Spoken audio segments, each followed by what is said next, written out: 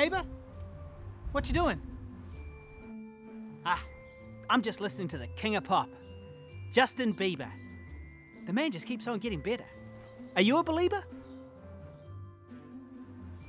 I got you. More of a Drake kind of guy. Anyway, you want to come over and play some Fortnite? No thanks. Well, if you change your mind, just flick me a text. Or send me a message on Facebook. You'll see me online. You remember my gamer handle, right? It's Friendly Swinger 69. Hey, I'm just going to the studio to shoot a YouTube video. I feel like we need a bigger TV. I mean, this one's not even OLED.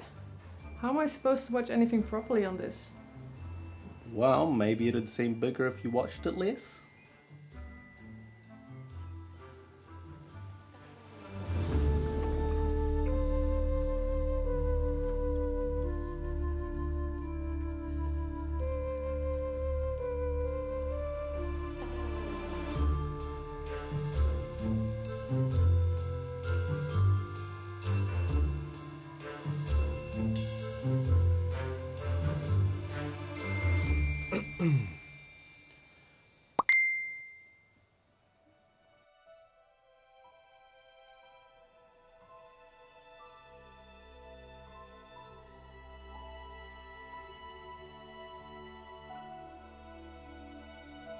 Time travel.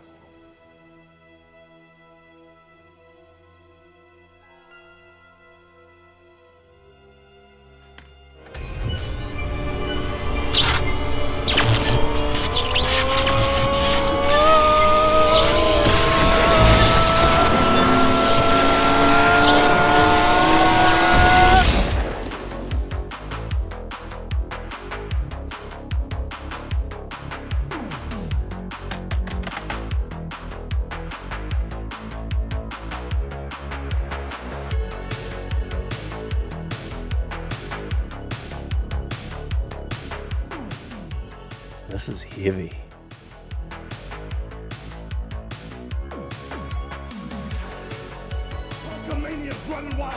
Hulkster?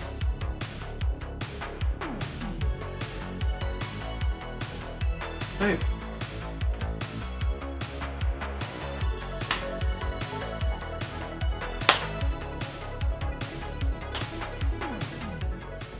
What? Can you believe how good this TV is? It's like I'm right there with them.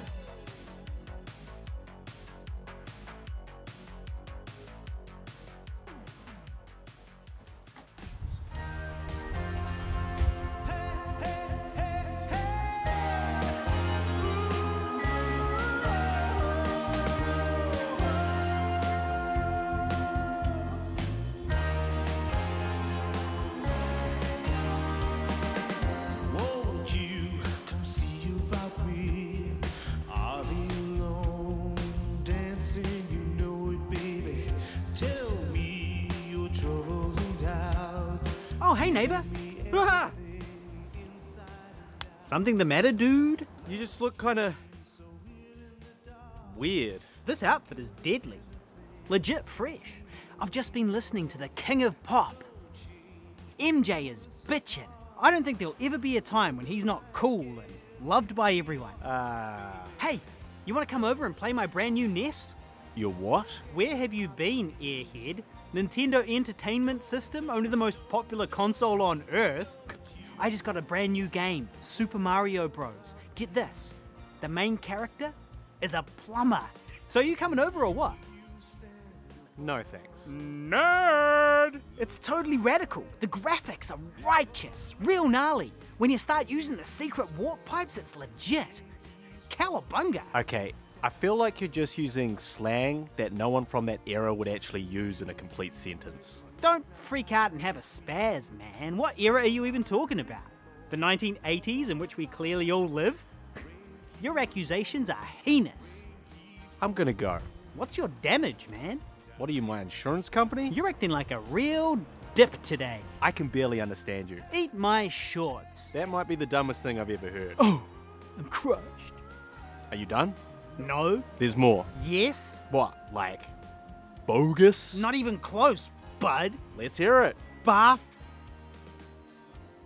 bag? Bite me. Ooh, harsh. I'll see you later. Hey, if you change your mind, just give me a phone call to the phone in my house, which is the only way we can contact each other without talking in person. But if you call me too late, I might not be home because I'll be hanging out at the mall, which is where we like to go to socialize, in groups.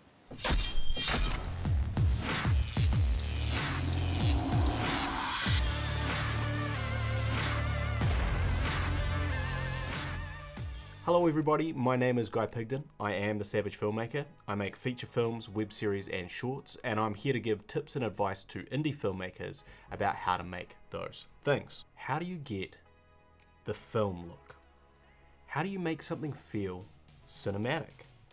These are the questions that we as indie filmmakers are constantly asking ourselves when creating our work. The answer, of course, isn't any one thing, but rather a combination of elements that, when brought together in just the right way, create a type of cinema magic. A new plugin program for DaVinci Resolve called Dehancer sets out to recreate several of these elements for you. You apply Dehancer's custom film stock looks to your footage, or use it to create some of film's unique characteristics, without having to shoot on actual film, or go back in time. In this episode, we're going to break down the plugin, see what it can do for your footage, how you can apply it in Resolve, and whether it's worth considering for your projects. I was provided a free version of the plugin to trial, but all of my opinions are my own. If you're wondering, I use the Dehancer plugin for all of the 1980s sequences in the opening intro, just to help give you an idea of what is possible when using it. The intro itself was filmed on the Red Gemini at 12:1 in 5K. We made a point of not using any type of filtration other than the ND filter, so you could see exactly what Dehancer could do to the image. For all of the present day segments, I simply applied a very basic grade, so I hope that footage and the contrast between those looks gives you an idea of how you can use Dehancer to manipulate and adjust your image to give it a much less modern feel. But that is just one way you can use Dehancer. The plugin has a huge range of adjustable elements that can change your footage in both subtle and dramatic ways to give you something you might have never thought possible with modern cine cameras. Now, for a little bit of context, we currently live in a digital age where cameras for both stills photography and video are made up of megapixels and bit rates. Our cameras are now computers with sensors that, through ones and zeros, seek to produce images that seem true to our human eye. But not so long ago, the movies we watched were shot on film. In fact, prior to 2010, the majority of films were still shot on film, and digital cameras, at least the ones readily available to indie filmmakers, were pretty average. Just the other day I got my Panasonic DVX 100B. A lot has changed in the last decade, and the process of shooting on and developing film is largely no more, with a few notable exceptions. I'm a huge proponent of digital technology. It's this technology which has allowed me to make my movies. It's this technology that provides people like me ways to narrow the gap between the $100 million feature film of Hollywood and the type of films that I can make independently. So I'm very grateful for the Pocket 6Ks and 5D Mark IIIs of the world for providing new tools for independent filmmakers to help tell our stories. But through this evolution to digital cinema, I also can't help but feel that something has been lost. My favourite films were not shot in 8K. They were shot on Super 35mm film. That film was exposed and developed, and through a series of chemical reactions, produced a picture that was scanned, printed and projected at my local theatre. As great as digital is, there are many of us who feel that something has been lost through this switch in the art form. The organic texture, the imperfect way in which real film stock is developed to become an image is very hard to mimic digitally. Computers are a precise tool. Film was not, and those variances and subtle imperfections of film are, I think, what we identify as part of the magic of cinema. Real film just hits different. If you don't believe me, have a look at a series like The Walking Dead, one of the few shows that filmed on actual film. until its most recent season. Now compare that footage to other contemporary shows. There's just something about this process that feels different. Another great example would be the Lord of the Rings films versus the Hobbit films. Lord of the Rings was shot on film, while the Hobbit was shot digitally. Lord of the Rings feels timeless, it's stunning, immersive, it's cinema magic, everything you want film to be. The Hobbit is missing that feeling. Regardless of the VFX and story and whatever else, the pristine digital look of The Hobbit makes it actually feel less real. It's lost that intangible quality, that gravitas is gone, and I attribute a significant part of that to the digital cameras The Hobbit was filmed on. This is often something that sits with us purely on a subconscious level. You couldn't necessarily identify the difference between digital and film. Certainly I can't. And I absolutely acknowledge there are many tests out there showing you can make digital images look so close to film, it's impossible to distinguish one from the other. But I also think that largely the industry cares a lot less about replicating the film look than they did at the beginning of the shift to digital. Camera companies seem more concerned with how high they can push their resolutions and bit rates with cameras like the 8K Red Raptor and the 12K Ursa Mini Pro from Blackmagic. It seems like we're no longer looking for a film look. We're looking simply to create the best image possible, which is not necessarily the same thing. In our pursuit of the best digital image, I definitely feel like we've lost something. Images are so crisp and sharp on these cameras that they don't feel filmic anymore. They feel fake, despite actually being the best they've ever been. The hyperreal nature of these images takes us further away from their intended destination of immersing us, the viewer. All a lot of simple tricks and nonsense. And clearly, I'm not the only one who feels this, because while our entire industry pushes for more pixels, a lot of cinematographers and filmmakers seem to be battling the quality of our own cameras in hopes of recreating that organic film feel.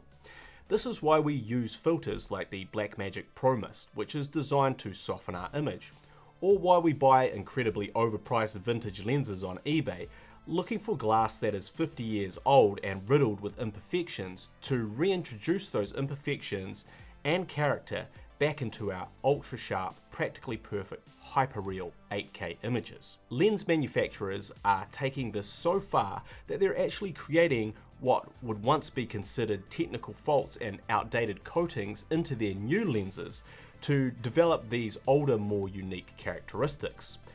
Through these measures, we are hoping that our images will not look so digital. The struggle for filmmakers now is to find a way to take the digital edge off our high-resolution camera sensors, or to put it more simply, we are all searching for that intangible film look. Which is why a product like Dehancer is so intriguing to me as a filmmaker, because using this plugin is providing us a new tool to get back to that film look and assist us in that very thing we all seem to be striving for. Where vintage lenses and filtration degrade the image as you record, Dehancer takes your image and degrades it in Resolve to give it some of those same characteristics. And perhaps degrade is not the right word, hence the name Dehancer is very appropriate. This plugin takes your crisp digital image through various options and allows you to massage it back to something much closer to film. This is a film emulation plugin. It is mimicking the look and characteristics of film stock, and it's doing a pretty damn good job. Dehancer is very easy to use. You can apply it as a single node on the color tab of DaVinci Resolve, and you can use it to create your look entirely. Or you can create your own color grade and use Dehancer at the end of your node tree to finalize your look. The most basic way you can create a look in Dehancer is using the film stock profiles. These are essentially like applying a LUT to your footage, but each profile is based on actual real-world film stock and has been meticulously designed to take on the color characteristics of that stock, just as if you were shooting on film with it. T is for tungsten and D is for daylight film stock. After making your choice of stock, you can further tweak settings to dial in the look you want by pushing and pulling the exposure, adjusting black point or white point, upping the contrast, color density or saturation, or using color head to adjust the blue, green or red levels in your image. All of these adjustments are designed to react how film stock would, and it gives you a huge amount of control over the image. And once you're finished with your film stock, you can really start to have some fun. First, we have film grain. Now, film grain is not really the same as digital noise, which is what is produced by digital cameras in darker or underexposed areas of the image. While we often want to reduce or remove digital noise, a frequent process toward the end of a color grade is to add film grain. Again, this is in an effort to move away from the overly clean digital look your camera might produce and get the image to feel more like film. In my latest short film, we applied film grain as one of our final steps in the process. DaVinci Resolve has its own film grain effect and it works well, but Dehancer film grain is much better. Resolve's film grain is essentially being pasted over your image. This means it's not truly immersed in your image. It looks fine, but it doesn't really behave like real film grain would. Dehancer's film grain, on the other hand, actually breaks down and rebuilds your image with film grain ingrained. This makes the final project look much closer to what film grain would if you'd actually shot it on film. This particular effect might be the best of Dehancer's plugins to really give you the shot on film feeling, as film grain is so integral in what we subconsciously perceive film to be, and something that digital video just does not have. The way Dehancer has designed this effect is just phenomenal, and something I could see myself using on almost any big project I'm working on. The next effect is halation, which by definition is the spreading of light beyond its proper boundaries. What that means in a film context is the sort of red fringing you get around certain high contrast areas of an image. It is actually an unintentional flaw that happens in the process of film and can be more or less noticeable depending on the colors and brightness of your image. Next is the bloom effect, which softens your highlights and gives everything a pleasing glow. This does essentially exactly what your black Pro Mist filter does on the end of a lens.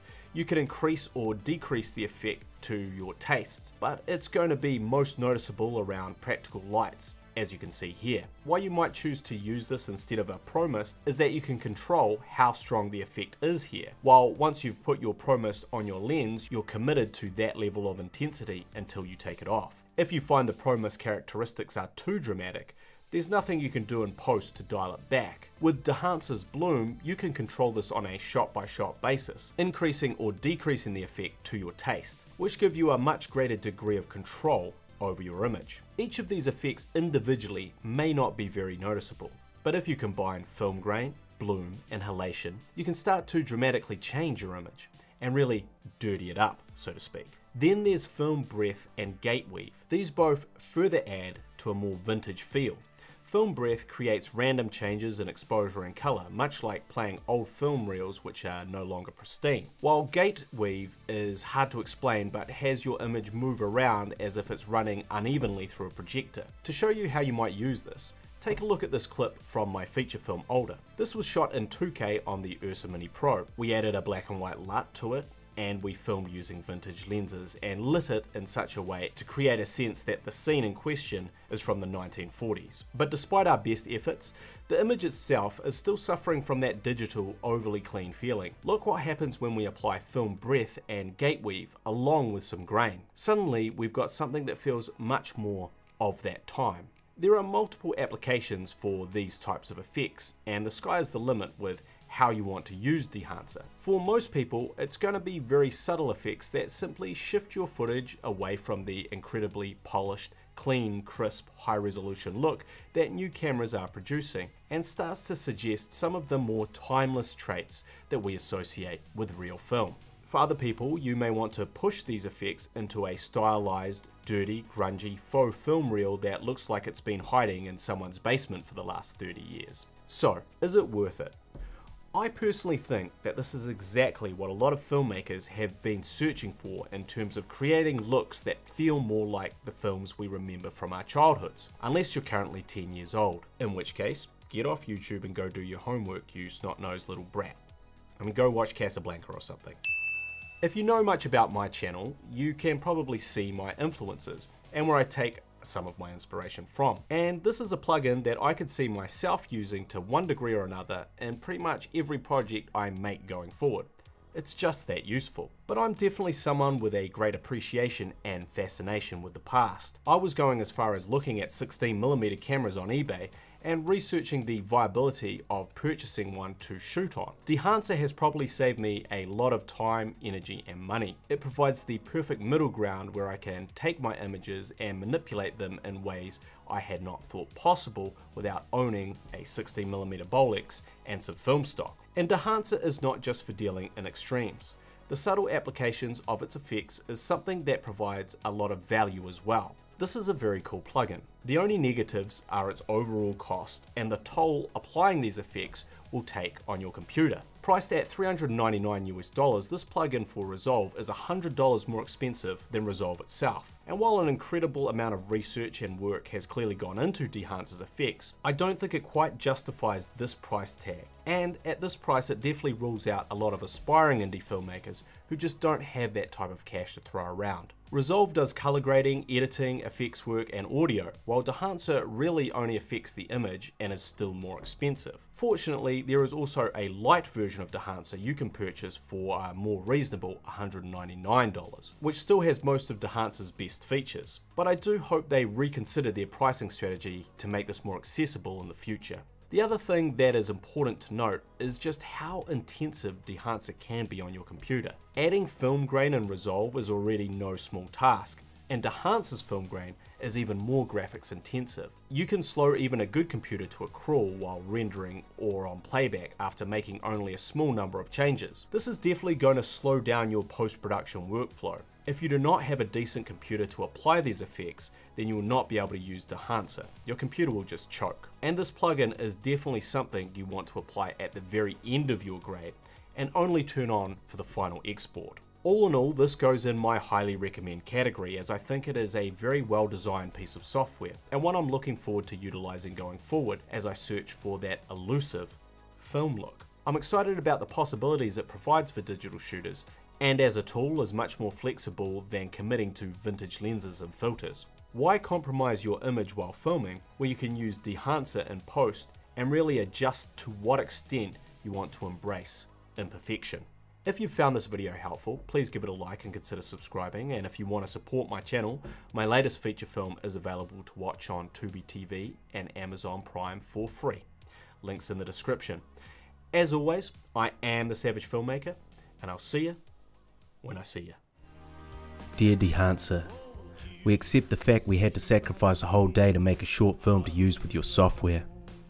But we think you're crazy to make us create an entire video explaining how it can be used. The truth is, filmmakers will find different ways to apply it according to their own style. Whether they're an exercise freak, a gamer with no friends who may or may not be wearing a wig, a random extra used to establish continuity between two scenes, or a guy who accidentally time traveled to the 1980s. Does that answer your question? Sincerely yours, The Savage Club.